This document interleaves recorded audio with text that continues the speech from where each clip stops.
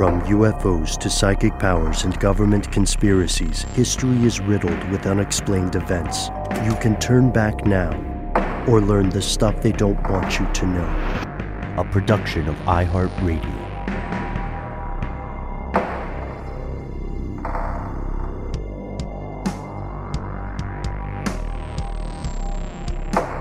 Hello, welcome back to the show. My name is Matt. My name is Noel. They call me Ben. We are joined, as always, with our super producer, Paul Mission Control Decant. Most importantly, you are here. And that makes this the stuff they don't want you to know.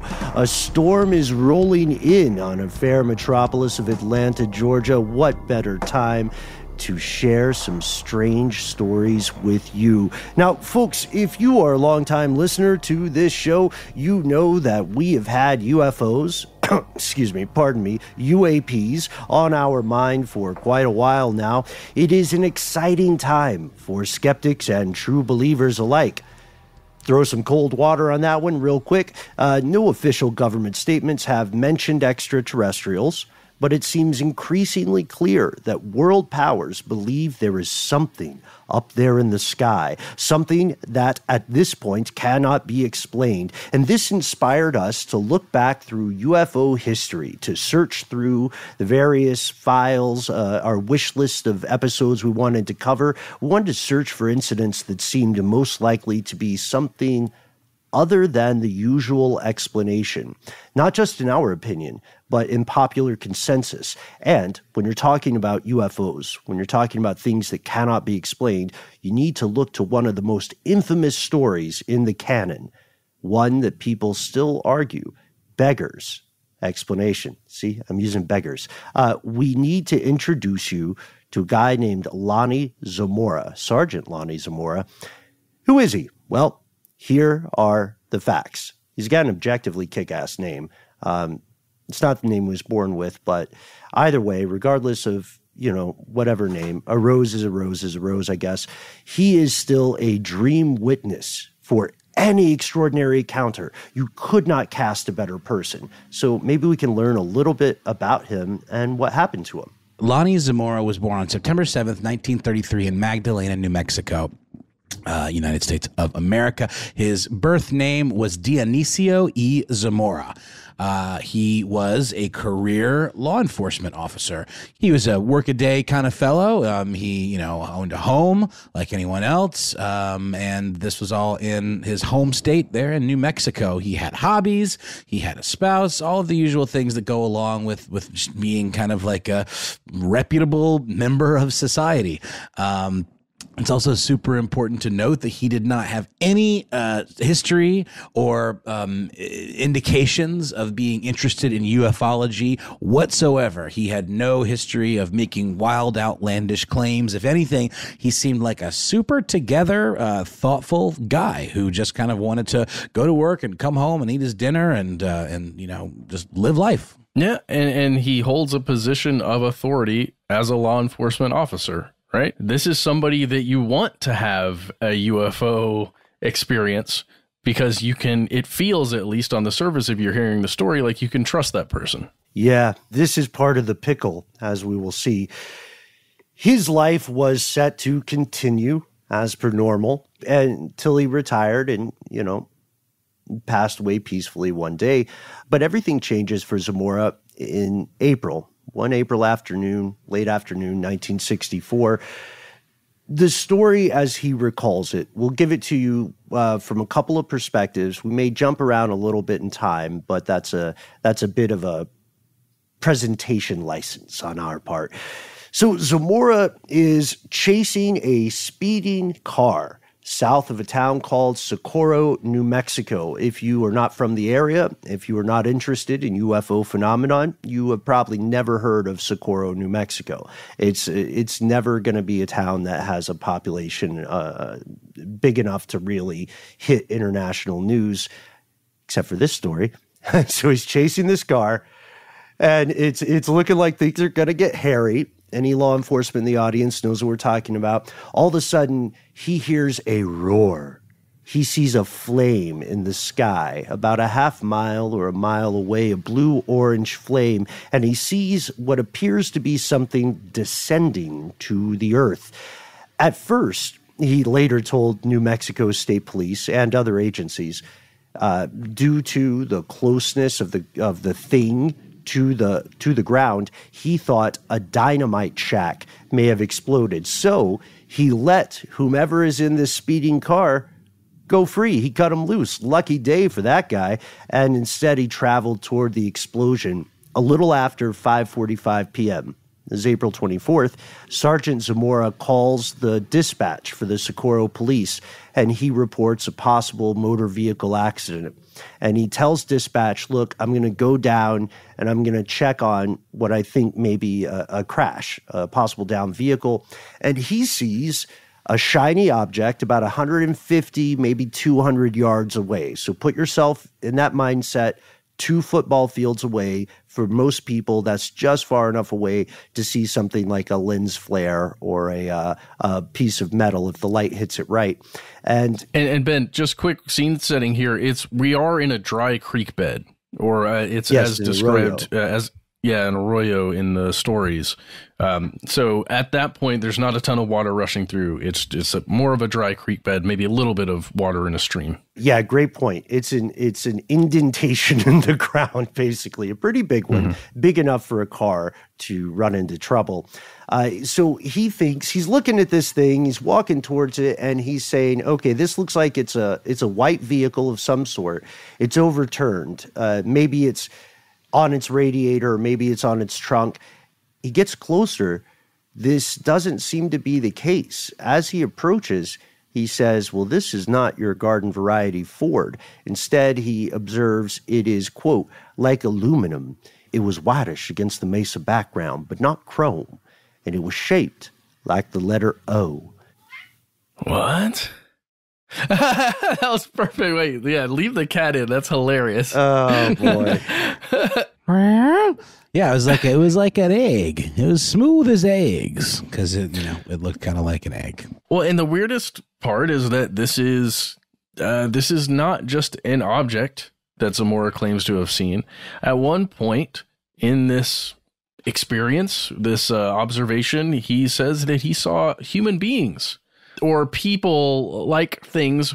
They looked like humans wearing, what did he describe it as? Coveralls? Coveralls. Yeah, white coveralls. And he even went so far as to say they didn't look like people because he is questioned. There's this call, and he specifically says they didn't look like people, but he does, he's describing them. Again, we've described this guy as like a kind of regular fellow. This was something that sort of was beyond his experience and his expectations. So he was describing it the best he could in as straightforward a way as possible. But yeah, it was some figures, right? White figures. Yeah. And he has a great quote here. He's essentially describing them as humanoid. He says they were normal in shape. Possibly they were small adults or large kids. And I love that because he's like, who are these tremendous children?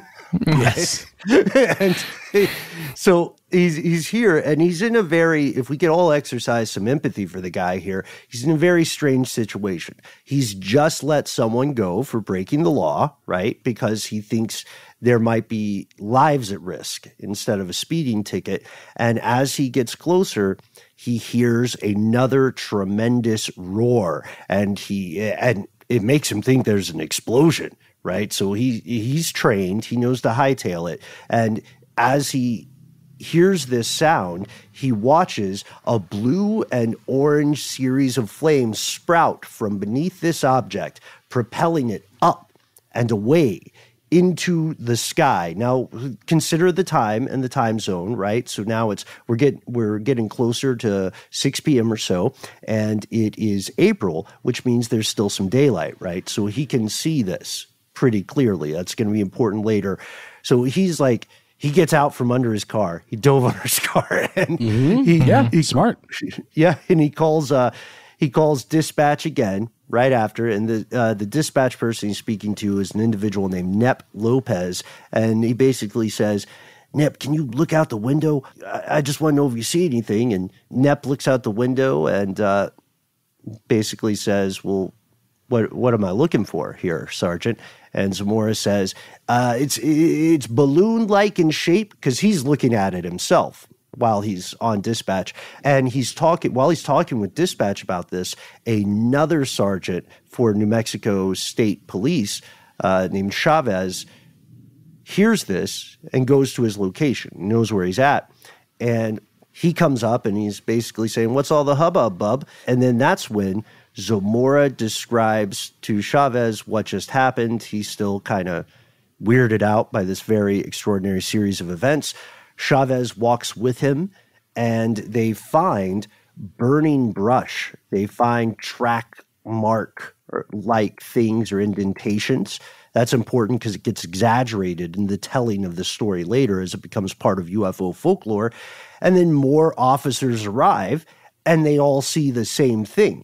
So these are multiple witnesses who are trained to think critically about what they are observing. This is the beginnings of what some ufologists consider one of the most credible sightings in history. And as we've established, whether you are ACAB or whether you are super back the blue, police officers are trained to be observant. And so if you're a ufologist, you can't ask for a better witness. This guy's colleagues respect him. He's considered well-trained. He's known to have an eye for detail.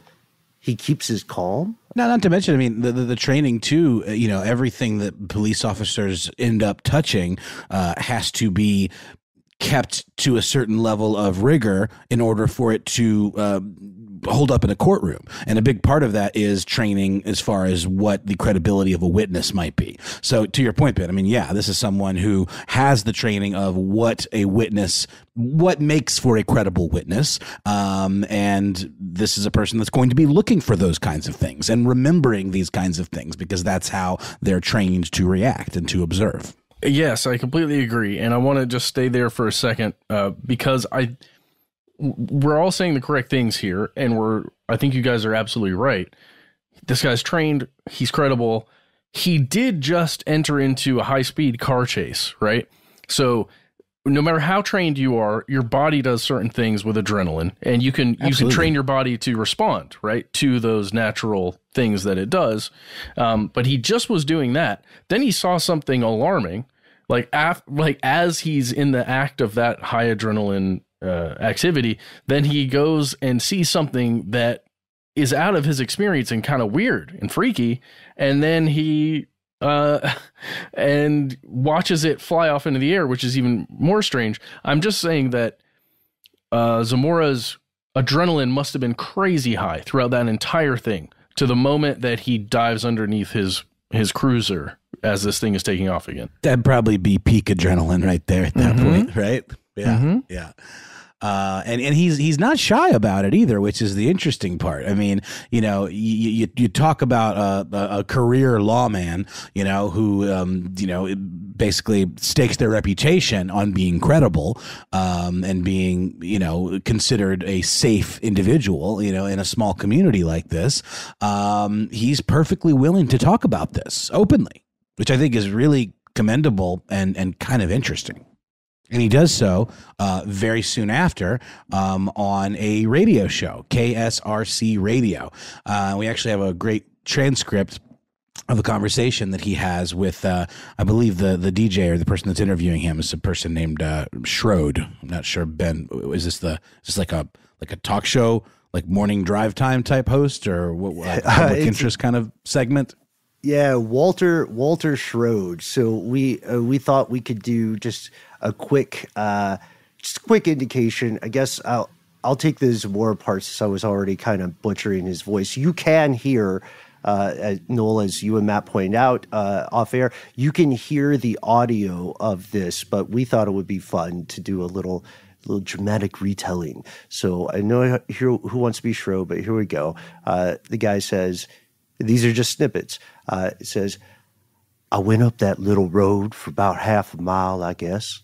Came up to this little parking area there on the side of the road, and I thought I'd glance out of the window, looked to my left, and seen this white object on the ground. Thought that it might be a car that had turned over. Of crossed over to go out there to investigate, thought maybe somebody might be hurt. At that time, I saw this white egg-shaped looking object. Can I just interject real quick to say, Ben, you are nailing his cadence and calmness, which I think is the most important detail here. He's saying it very matter-of-factly. He's not telling a spooky story. He's describing a memory. You know what I mean? Again, I hope I'm not coming on too strong and like really putting all my my conspiracy eggs in this guy's egg basket. But I just do believe that this man believes what he saw. And Ben, I think you did a great job of nailing that tone. So Matt, you want to do Schroed since I'm being Mr. Interjection here? Yeah, I'll be Schroed.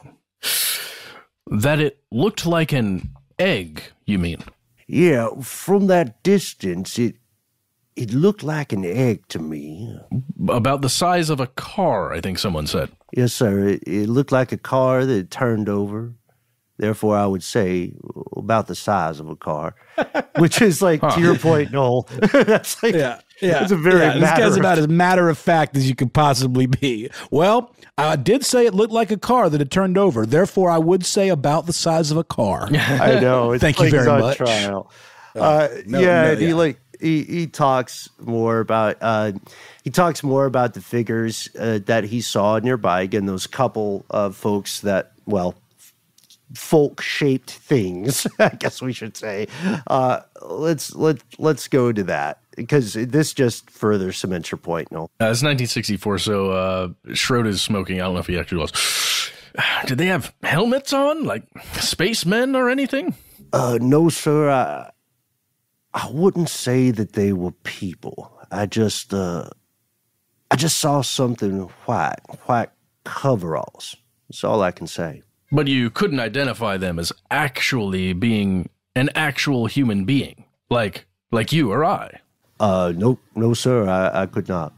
Which is interesting. So pause there. Which is interesting because you see what the interviewer is doing here. Yes, the interviewer is taking this guy's literal retelling and kind of putting a narrative on it. Like, so you can't say they're human. And he's like, well, I can't say anything, really. They could have been scarecrows. I don't know.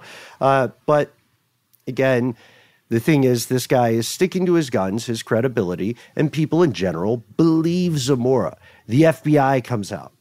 Air Force investigators from Project Blue Book come out. They visit to get a more in-depth account, particularly the description of a strange logo on the side of the object. And eventually, this thing, known as the Zamora incident, goes down in history as one of the very few events Project Blue Book had to categorize as unknown. So today's question, what actually happened? We're going to pause for a word from our sponsor, and then we'll dive in.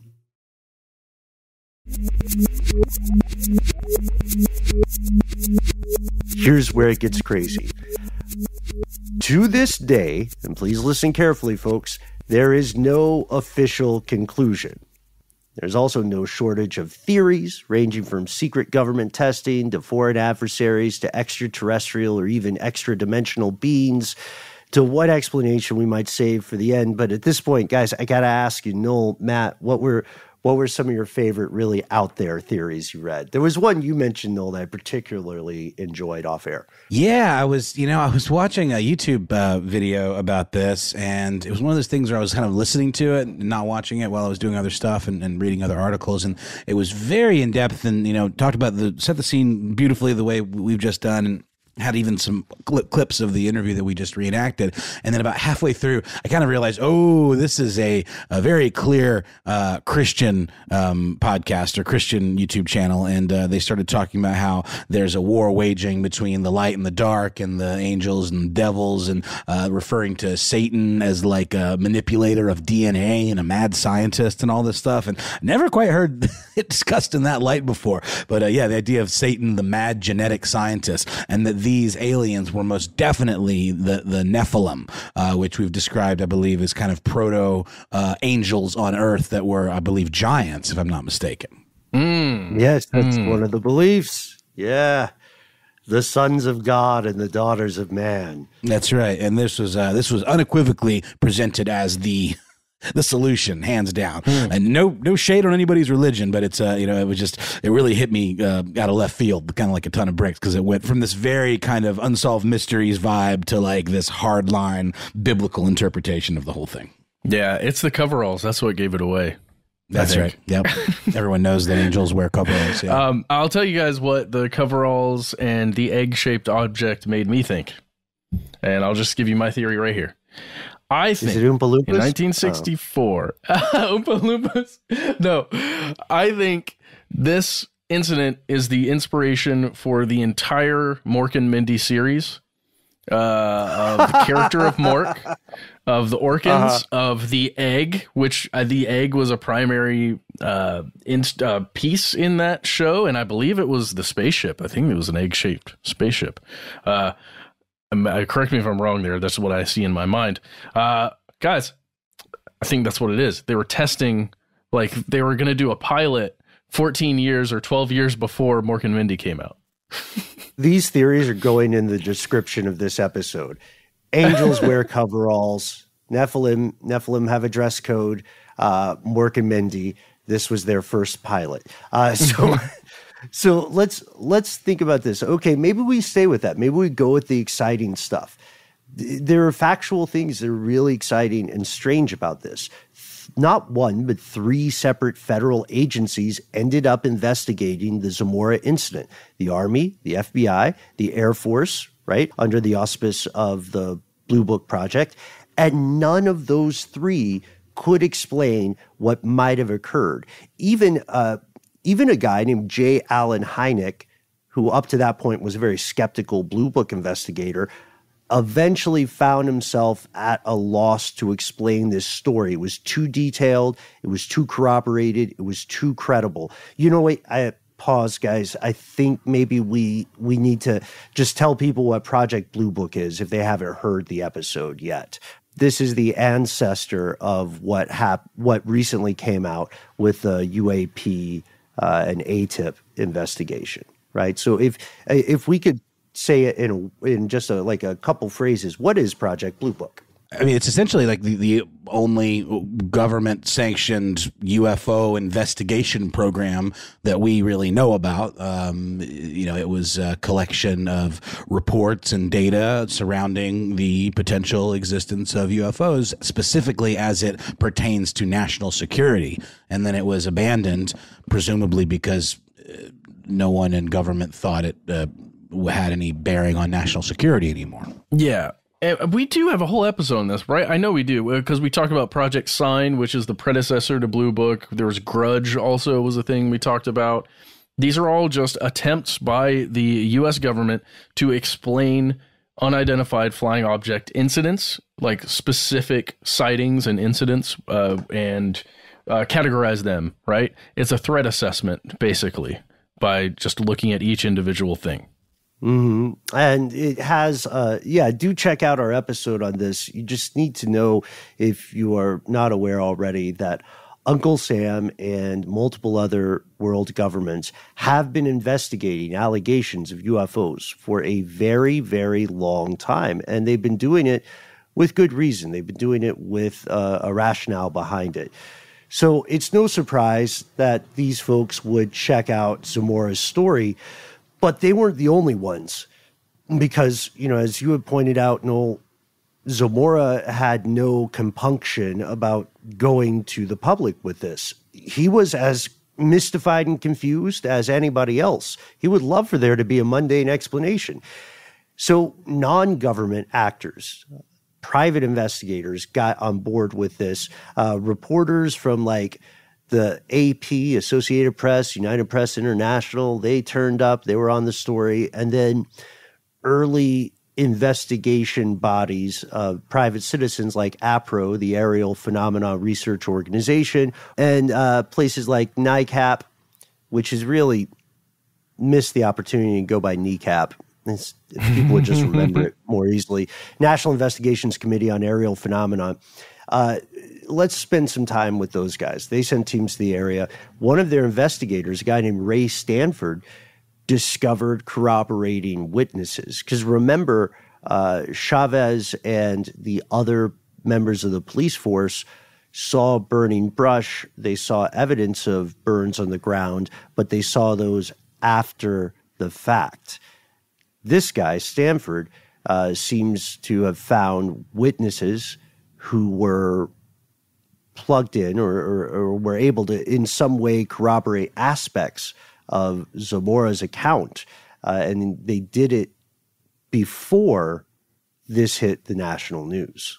Yeah, there's one witness, I believe, were they in Albuquerque, Ben? I think they were in Albuquerque, who actually saw whatever this thing was, this oval-shaped object flying, or at least floating in some way, traveling, let's say, through the air, around 5:30 p.m. on the night that Zamora saw this object as well. Yeah, and then there was a, there was another example at 5:30 p.m., this person in Albuquerque calls in to the authorities to say, hey, I saw an oval object and it's flying really low and it's kind of slow and it looks like it's headed toward this nearby town, Socorro. The whole description of the shape, I mean, it's so interesting to me because would this have been out in any real way other than on the wire? Not the wire, but rather the CB kind of system, for the dispatch? Like, aren't these other sightings people that would not have been privy to any of that chatter? Yes, that's correct. And the timeline is just making important. Sure. Yeah. Because, we've seen other instances where people were describing similar things, but they also had reports that they had seen of that shape, like the kites, the shaped ones with I think it was a drone situation of formation of drones that we talked about recently. But with this one, it's there's no reason for people to just pull that shape out of the thin air, literally. And it's also not a typical flying saucer shape. This is definitely the first egg-like a UFO or UAP that I've ever heard about. I don't know about you guys. Well, there are reports of round objects like that are kind of oval in nature that have, if you look through Project Blue Book, stuff that was seen in the air floating strangely, looked kind of like an egg, that were in fact weather balloons or other balloons. Oh, that's a good point. They were weather balloons, or they would be described with series of lights running horizontally or something like that. But you nailed it, because the idea here is that if somebody is purposefully or accidentally misreporting something because they've been primed by earlier stories of weird stuff in the sky, then they're probably going to go with the most common reported thing, which at that point would have been the disc-shaped flying saucer. But other corroboration occurs. There were also several witnesses who claimed to clearly remember hearing that loud roar around the same time Zamora claimed, or the same times, I should say, because some people reported hearing it twice.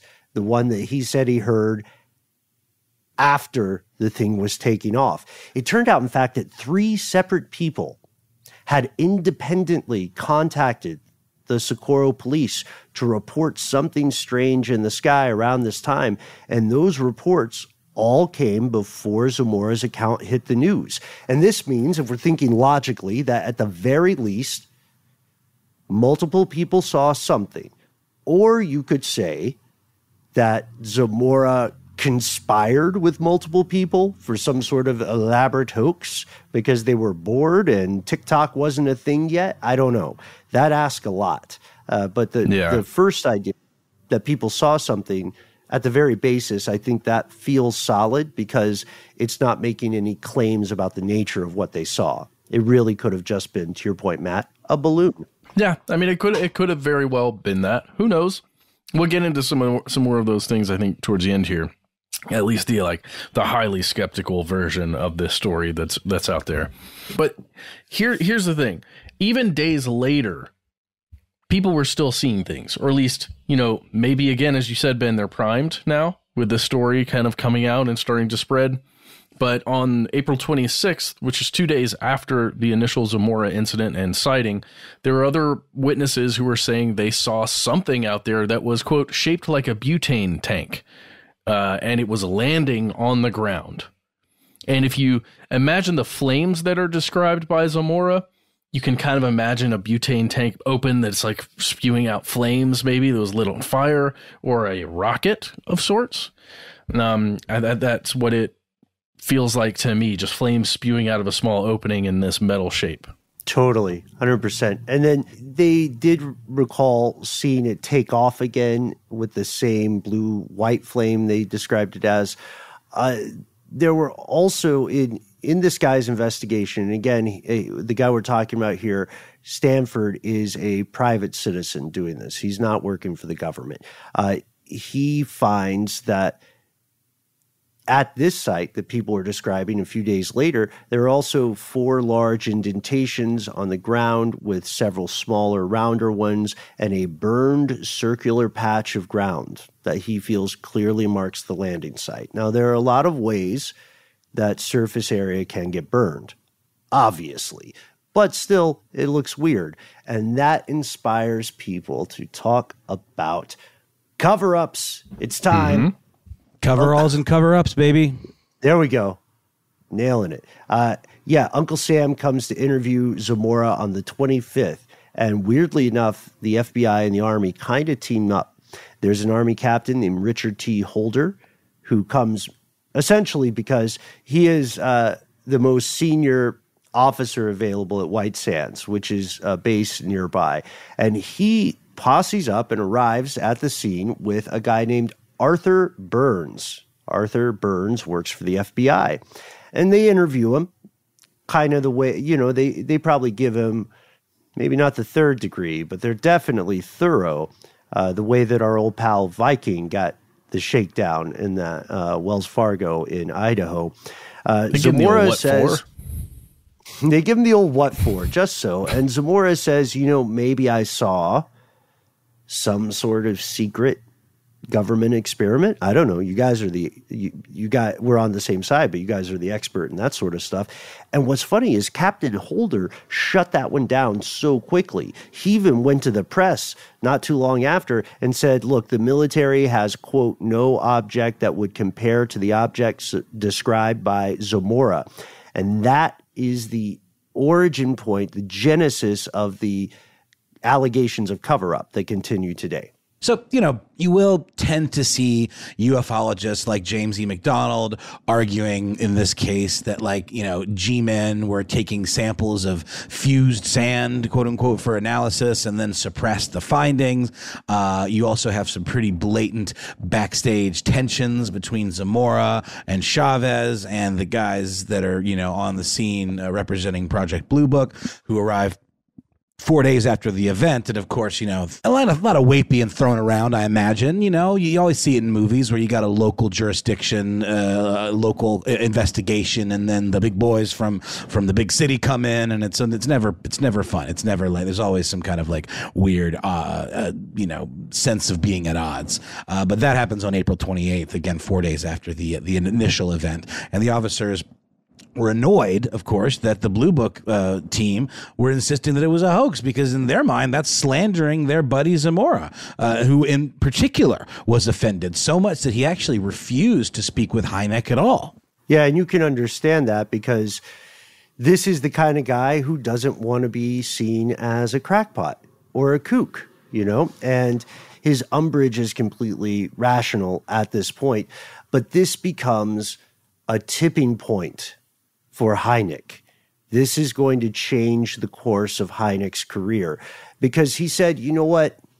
I work with the evidence I have, and I try to do my best to think critically about this evidence. And what I'm seeing here tells me that not only may there be some sand, fused or otherwise, to this story, but I'm starting to wonder whether the military and ultimately the U.S. government and the Pentagon, I wonder if they're even interested in actually finding the truth, or if they just want to sort of shoehorn things into a narrative.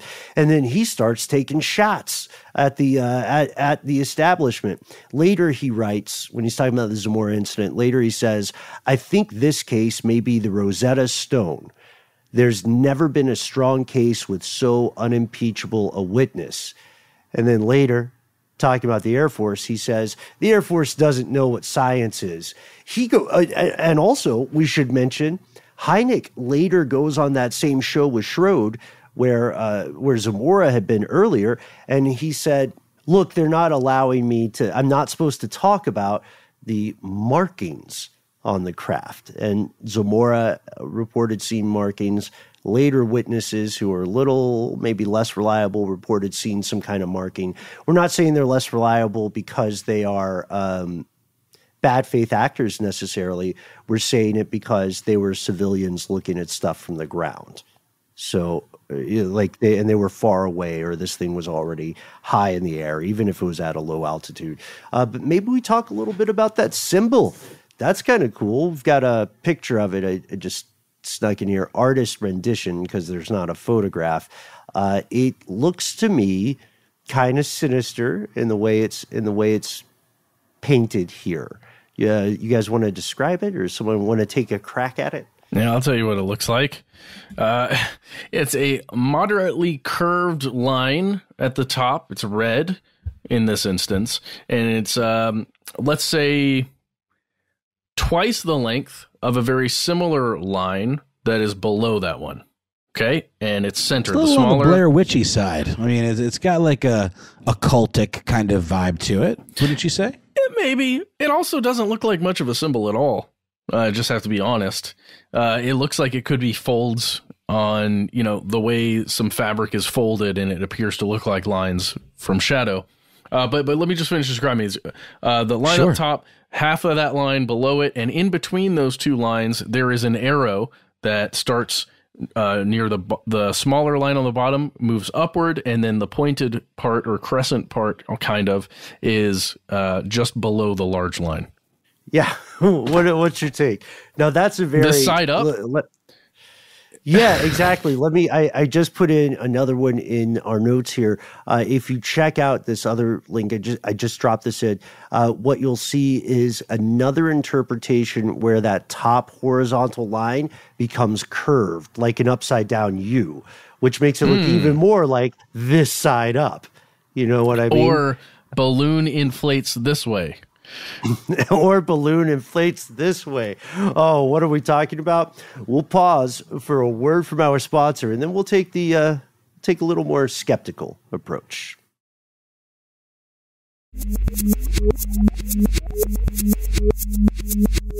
All right, we're back. Here's the skeptical approach. Part and parcel of understanding something is that we need to look at it from as many sides and perspectives as possible. Yes, there is no proof right now of extraterrestrials visiting what we call planet Earth. At this point, the most plausible theory for something like that is the hilariously named panspermia concept. Yep, real thing. Also, there's no publicly acknowledged nor publicly available physical evidence of what happened that April afternoon in New Mexico so many decades ago.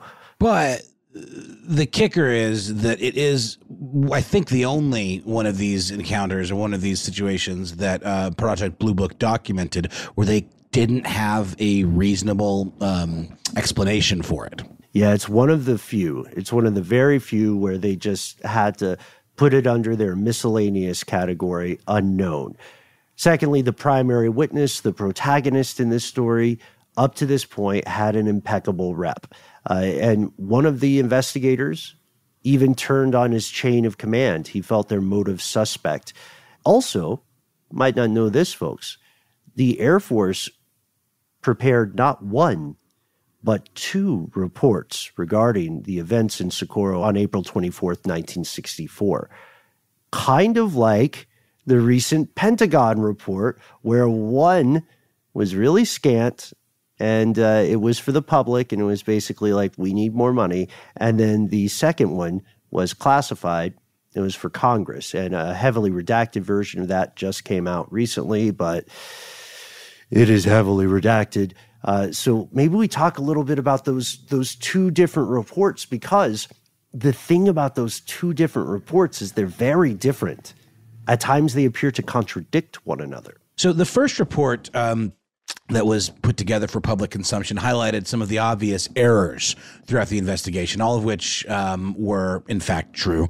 How discreetly and purposefully rendered those errors might have been, at least at a higher level of the Air Force, is still a subject for debate. A second report, however, prepared by Major Hector Quintanilla, the director of Project Blue Book at the time, went to the CIA, and the public didn't learn about that one until the 2000s.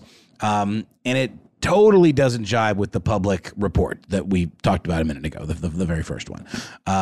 They say in it there was no doubt that Zamora witnessed something that evening, and goes on to say that unlike what the public would hear, quote, there was no question, end quote, regarding his reliability as a witness. A particularly telling line was that he was puzzled by what he saw. And frankly, so are we. Yeah, that's in the report. So when they were talking to the public, they said, this is how the investigation got messed up on multiple fronts, heavily insinuating that therefore any conclusions would be tainted or contaminated by lack of methodology. But the second report, when they're talking to the CIA, they say, I don't know, though. Just between us, I don't know. I don't know, you guys. There was something on the wing. No, but there was something there, right? Like, they're definitely, yeah, and I think that makes the most sense. He definitely saw something. What he saw, though, is what should be in question. Like, what was that thing? What could it actually be? And I think that's where the skeptic side really comes in here. What is it with our government that we have to act like we know everything all the time? Like, this is obviously a report that was not intended for people to read, at least for a very long time. But why not just come out and say, yeah, that was weird. We're with you. It's control. We don't understand issues. Either. Control issues, dude. I know. Well, I don't know. Personally, I would respect it if there was that kind of transparency. Actually, all levels. If there were a politician or a president who just stopped doing the song and dance of ideology in the past and just said, "Look, they got the lithium. We want the lithium. We're going to war."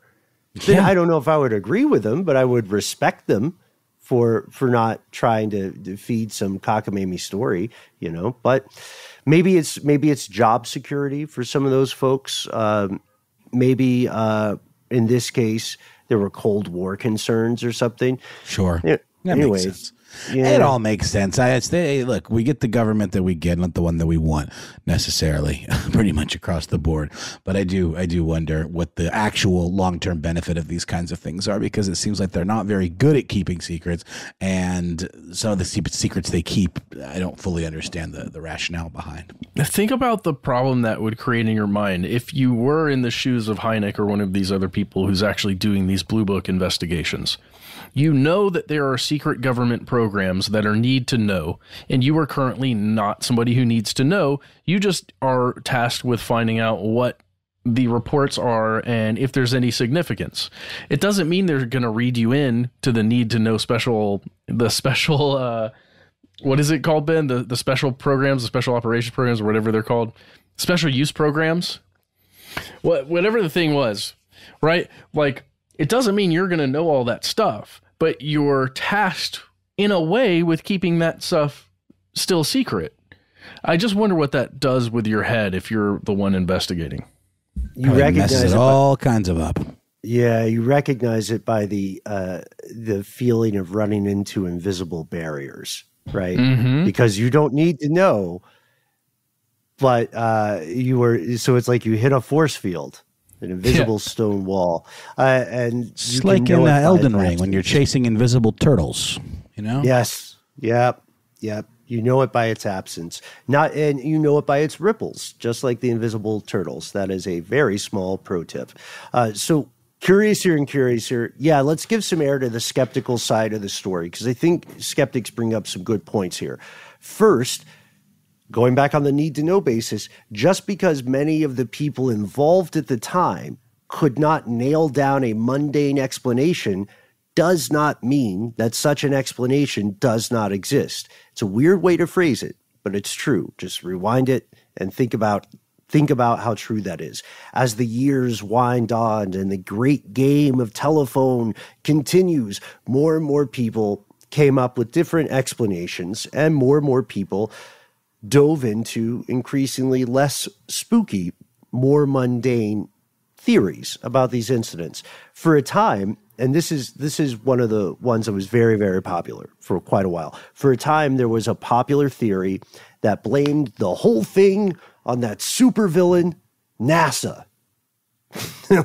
Yes, NASA. NASA.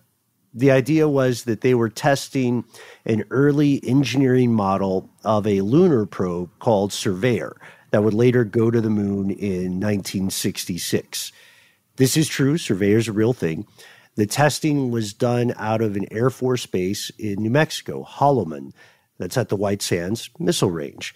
Researchers looking into this did find proof that the Surveyor was being carried by a helicopter on the same day as the sighting, but not at the same time. And if you look at where this helicopter was probably flying, if it's on the same day, it doesn't matter if it's not in the same general area. And it was probably flying about almost 100 miles, 93 miles, 150 kilometers from Socorro as the spacecraft flies. And then this is where, no apologies. No wordplay left behind. And then let's go to Brian Dunning at Skeptoid, who points out even more problems with the NASA lunar probe theory. Oh, yeah, we can jump through this one. This is at least Dunning's take, and Dunning makes a great point. You're saying, Ben, that this place is very far away, where they would have been flying this experimental spacecraft or experimental space traveler or mooncraft. Maybe it's a mooncraft. We'll call it that. It was too far away. And what Dunning is saying is that why would NASA, why would they choose to move this thing so far away and like let the regular civilians see it? Like, why? Why would they do that? Because it's rogue, baby. It's rogue. But think about the tensions that exist at the time about why it was so important to be sending things to the moon. Like, it would have been a boneheaded move, that's for sure. An eggheaded move, even. And maybe that's what happened, but it just seems very unlikely that would actually occur. That they would have lost track of one of these. Is that what you're saying? Like they would have not had it completely under lockdown? No, well, yeah, like flown it. And not lost track of it, but just flown it near civilians in that way, rather than keeping it near their secret. But when we say rogue, doesn't that mean someone like went too far with it or stole it? It'd be weird to steal it. It'd be possible, but it'd be weird for someone to be interested in that level. I think for me, another thing that really challenges the Surveyor theory is just the physical appearance of what is being reported, which sounds a lot like an oval or a balloon. But if you want to go to your browser of choice, you can get a look at the Surveyor lunar lander. It looks like a lot of different shapes, none of which are balloons. It's kind of a tripod structure. It's got some solar panels, popping out at the top, and it's got a bunch of instruments. It looks like a lunar lander of that time.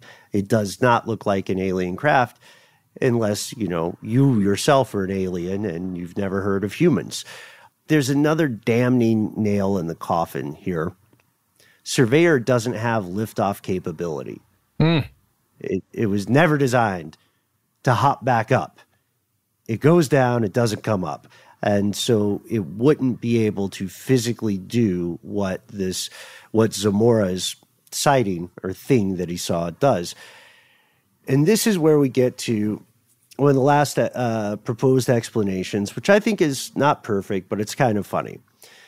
Socorro isn't a big town, but it is home to a place called New Mexico Tech.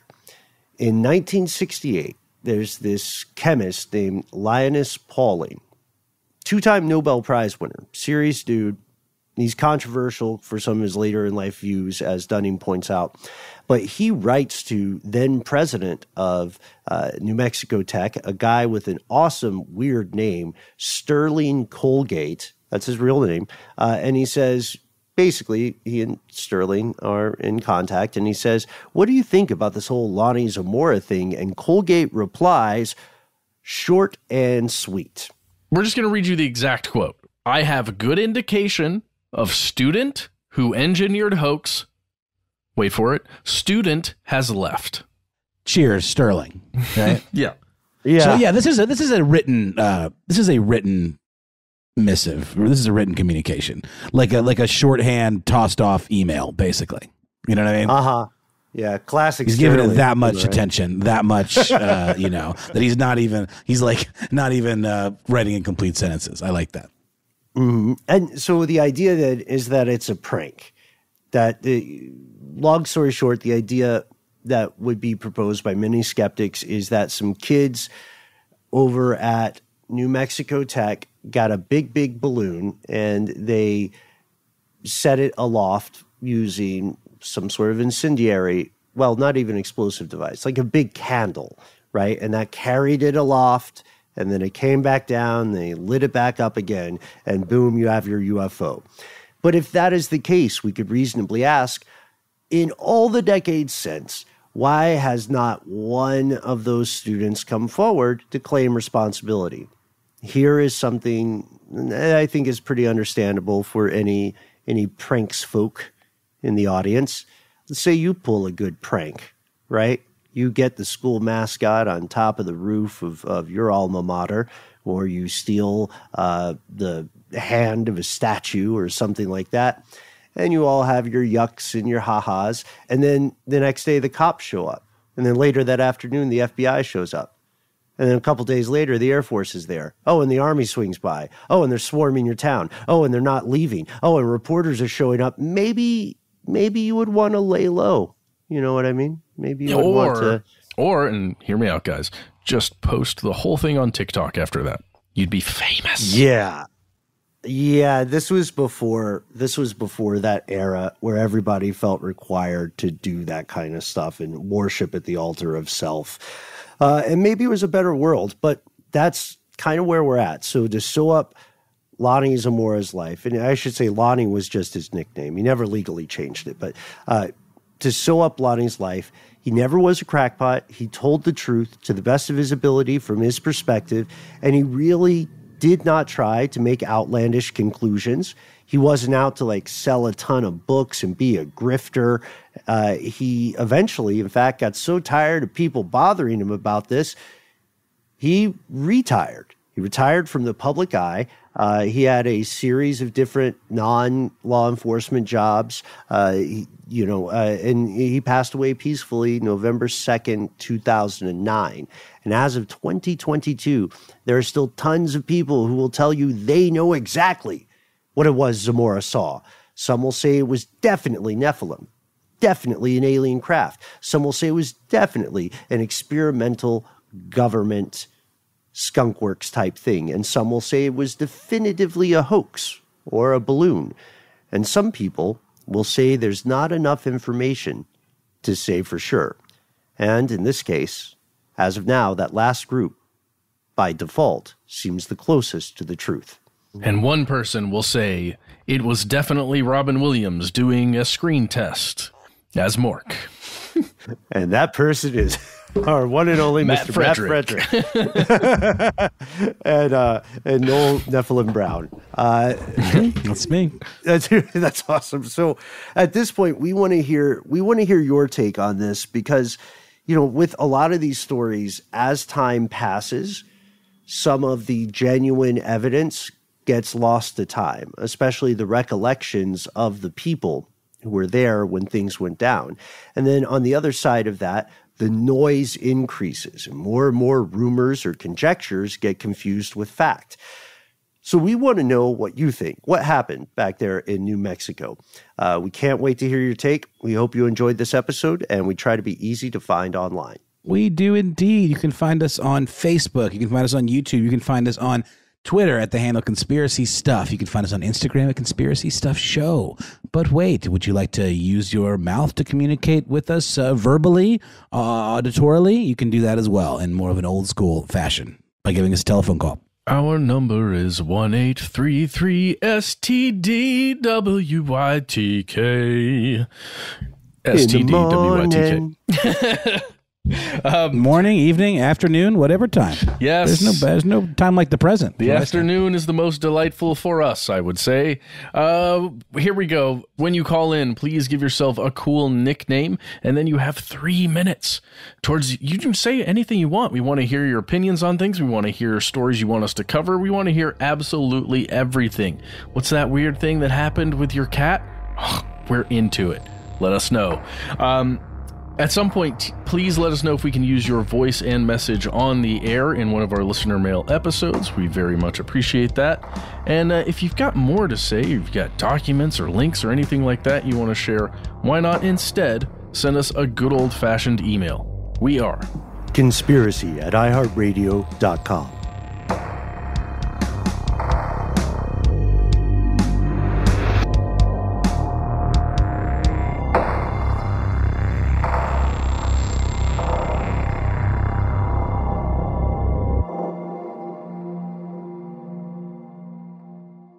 Stuff They Don't Want You to Know is a production of iHeartRadio. For more podcasts from iHeartRadio, visit the iHeartRadio app, Apple Podcasts, or wherever you listen to your favorite shows.